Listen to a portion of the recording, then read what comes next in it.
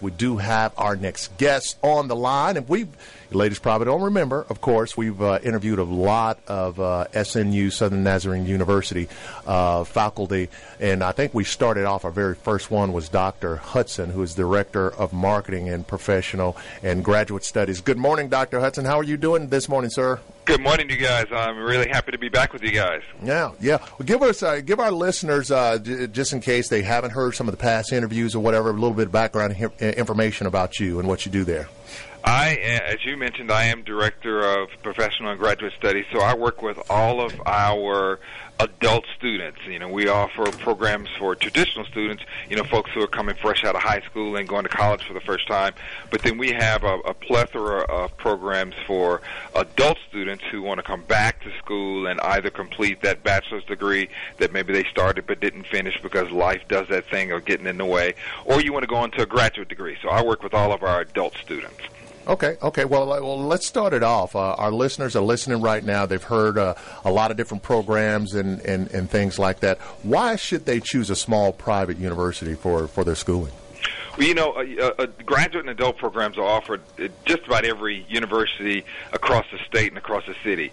From large public institutions that we're all very familiar with to small private universities that range from Shawnee to Bethany.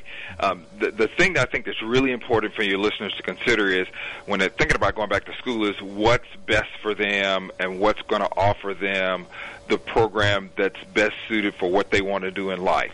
Most local universities offer academically sound programs. The important thing about a small university is that, one like Southern Nazarene, of course, is that it's going to give you that individualized attention specific to your particular goals. You're going to have a smaller classroom, fewer people in the class, flexible hours for busy working adults, just things that are really very, very important to most adult students. What about the debate over public or private? That thing has been going on forever. Public schools versus private schools. Public schools, get funding from the state, and there really is, I guess the thing I want to back up here and circle back and say, there really is no one-size-fits-all solution for everybody. Each individual student needs to find a thing that's going to fit their program, fit their particular goals best, like I said at the beginning. You have to look at class size, funding, all these different things that are important to them. So public universities, as I was saying earlier, public universities get funding from the government, typically from the state and from the federal government. Private institutions survive on the tuition that comes from their students and then various kinds of donations they get for endowments that keep the school going.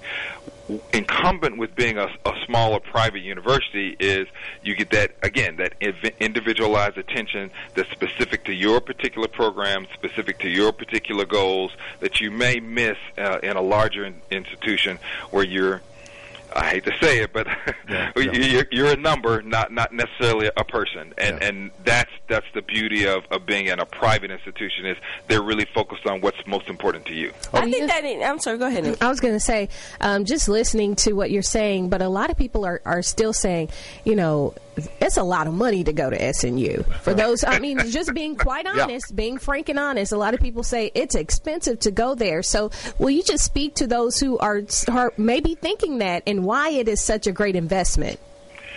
Well, there's that age-old adage, you pay the cost to be boss, and you get what you pay for, right?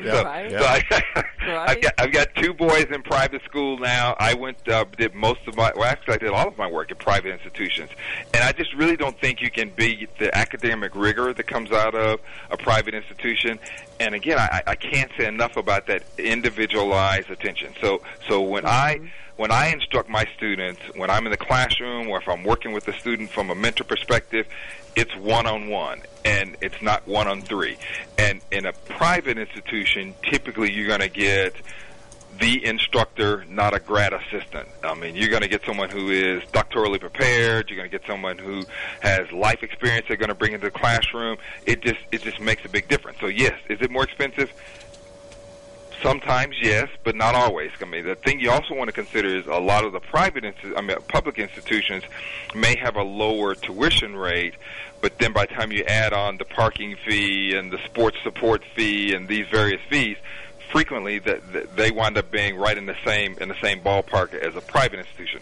Particularly here at Southern Nazarene, as we've mentioned to you guys before, it's an all-inclusive price. So that price that you see for us is from the time you walk in the door to the time you cross the stage. I mean, it includes books, tuition, graduation regalia, the whole 9 yards. So I think what's important is that your listeners do an apples-to-apples comparison and say, what's my total cost here versus my total cost there when you add in all of the fees and the whole shooting match. Okay? Now, Dr. Hudson, you said, of course, even before, it just seems like when you think about school, for the most part, adults, younger kids, young adults, they may be just stressed out even before the enrollment process, they're looking at, look at how much, like Nikki said, how much it's going to cost and how many courses am I going to have to take and this and that or whatever. And it could become very overwhelming. But I will say, if anything, to kind of diffuse the stress, you kind of have to ask yourself, what works better for me? That might be evening courses. I personally love evening courses because it's more of a calmer pace. In the morning it's busy and the hustle and bustle and parking and this and that, and that's just too much for me. And then, even in the course of the summertime, I don't know if you guys offer fast track courses, but those kind of help, along the way. And then I think another thing that a lot of young people, and I always stress this to young people when they're talking to me about, colleges. One of the keys that I had to learn from my dad, because he's a retired college professor, is asking about the professors. Which ones are the ones that are there to help, and which are those that are going to stress you out and cause you to have gray hair at the age of 20 or 30, years old. Those are some of the things that my dad used to share with me, and they actually do work because you want to be able to find the right professor that's going to make that easy experience for you and to make it very, comfortable for you as far as your learning process goes. Are there any keys or any bullets that you have for our listeners this morning? Well, you make some excellent points. Obviously, at a public institution, a large public institution, you would think your opportunity to have multiple different faculty members is better because it's a large institution, but that's not typically true. Mm-hmm. At a private institution, you're going to have that opportunity to visit with that professor before you go into the class. You have that opportunity to talk with them about what are the keys for success in their particular course that they're teaching. You will also more than likely see that faculty member, good or bad, see that faculty member multiple times throughout the course of your degree program that you're here with us. Now, you touched on something about accelerated courses and night courses. So for all of our adult programs, they're all in the evening, once a week. You go for 4 hours from 6 to 10 each evening. Mm-hmm.